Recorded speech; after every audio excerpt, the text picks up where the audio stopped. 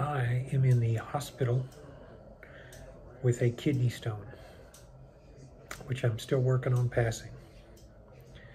It has not been a good day.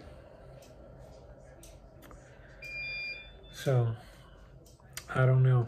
It's I've been in pain all day.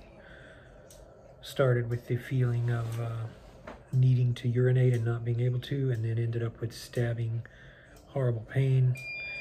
And so now I'm waiting for the x-rays, or CAT scan to verify what it is, you know, the extent of it.